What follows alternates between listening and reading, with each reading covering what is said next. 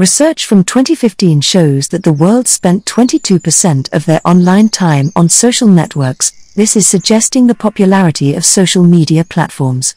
It is speculated that the increase in social media's popularity is due to the widespread daily use of smartphones. The roots of social media stretch far deeper than you might imagine.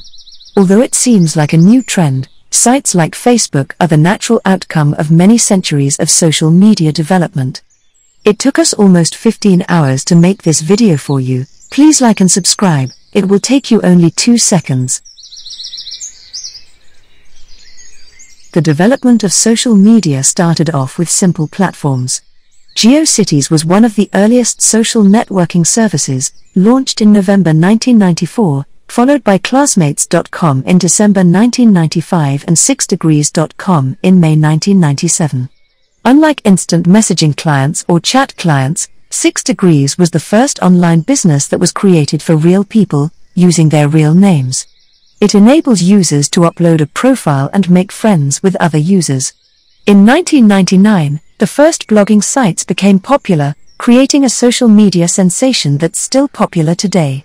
As such, according to CBS News, 6 Degrees is widely considered to be the very first social networking site, as it included profiles, friends lists, and school affiliations that could be used by registered users. After the invention of blogging, social media began to explode in popularity. Sites like MySpace and LinkedIn gained prominence in the early 2000s, and sites like Photobucket and Flickr facilitated online photo sharing. YouTube came out in 2005, creating an entirely new way for people to communicate and share with each other across great distances. By 2006, Facebook and Twitter both became available to users throughout the world.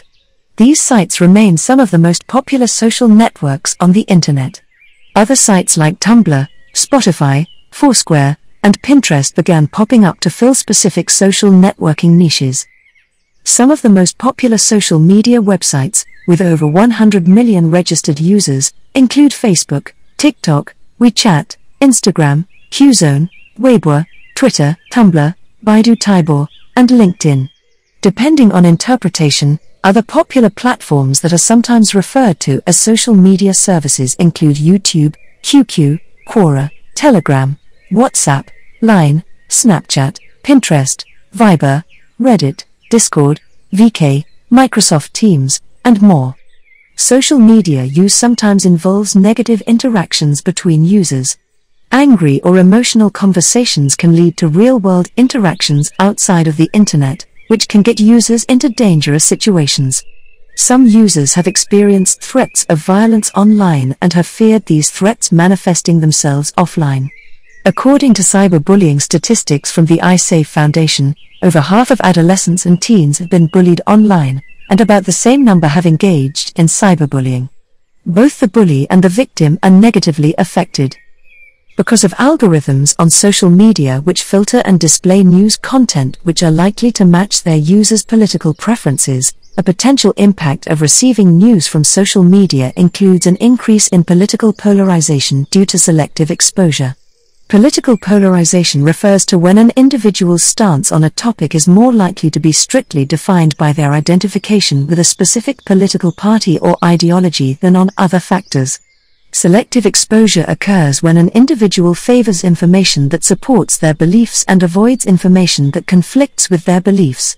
A study by Hayat and Samuel Azran conducted during the 2016 U.S. presidential election observed an effect of selective exposure among 27,811 Twitter users following the content of cable news shows. The Twitter users observed in the study were found to have little interaction with users and content whose beliefs were different from their own, possibly heightening polarization effects. Today, there is a tremendous variety of social networking sites, and many of them can be linked to allow cross-posting. This creates an environment where users can reach the maximum number of people without sacrificing the intimacy of person-to-person communication. We can only speculate about what the future of social networking may look in the next decade or even 100 years from now, but it seems clear that it will exist in some form for as long as humans are alive.